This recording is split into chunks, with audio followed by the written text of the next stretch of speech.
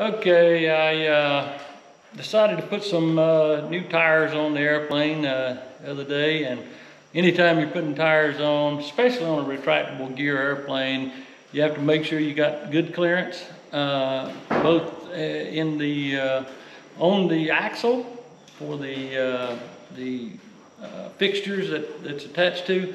Plus, when the gear comes up, you have to make sure that the gear will go inside the well and not interfere with anything. So you jack the airplane up and you cycle the gear numerous times and make sure it's right. Well, in the meantime, I've been having an issue where I've been popping the breaker on my left landing gear occasionally. And I think I figured out how it is. What was the problem was that this actuator has a 6-inch stroke, and that is designed to cut itself off at 6 inches, and at that point the gear is down and locked. Well, let's just say the gear was traveling 5.95 inches, and it was stalling the motor, which would cause it to pop. Well, it wasn't very long, so it probably didn't damage it. But out of an abundance of caution, I called the factory to find out if it had a thermal overload cut out in it or something like that. And of course, you're not gonna believe this, but they recommended I put a new one on, you know? I mean, really. Well, if it was on the flap motor, you know, the flaps, I would have probably just left it because I can land without the flaps, but you generally don't want to land without the landing gear. So I went ahead and put a new one on. Got that installed, got it adjusted, got the tires on, repacked the bearings, the wheel bearings, got everything clearanced out, made sure I was in good shape. And so now I'm gonna take it out and fly it a little bit and make sure I'm squared away for it. We'll see, I think it's gonna work just fine.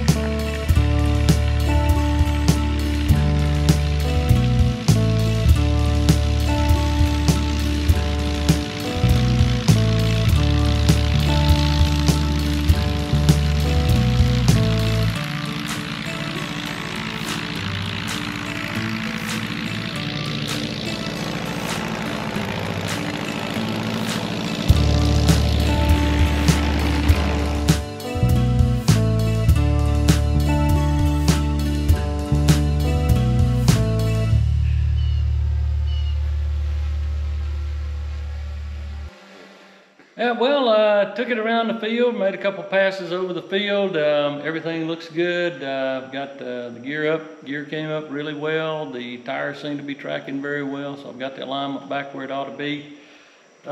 Seem to be running good. I think it's ready to be signed off and ready to go.